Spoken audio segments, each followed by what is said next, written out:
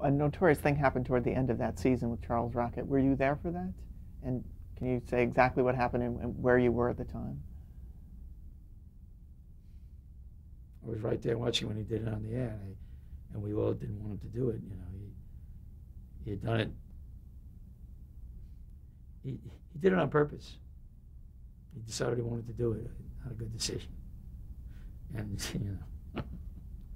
you had your hand over the phone if you're going to say that word, and of course, bingo. I mean, they went crazy at the network, and rightfully so. So, just a poor choice. Was there anything could you do about it, or did he do it in rehearsal, or how did you know?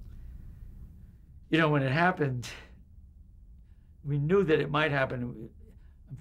When it happened, it was he really did it, so that wipes out everything that came up to it. But, oh no, it wasn't just suddenly out of nowhere. I think he had maybe done a rehearsal and knew not to do it, and then did it anyway. He definitely did it on purpose. And exactly what was the aftermath? Screaming and yelling and people carrying on and, all the noise, and then it died down, and when you get right down to it, I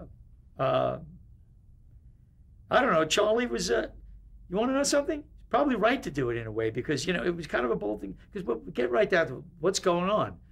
What's going on? What is this censorship all about? This is interesting to be sitting here, because if you project way into the future, people looking back, listening to me, looking back at our era, they go, I don't understand why you couldn't. It'll be weird for people to say, I don't understand why you couldn't say whatever you wanted to say on television or in films.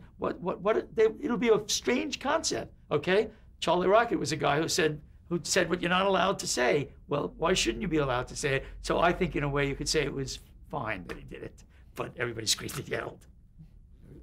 It's strange to watch it nowadays. It's almost inaudible. It doesn't seem like a big deal. Exactly. To watch it today. Exactly.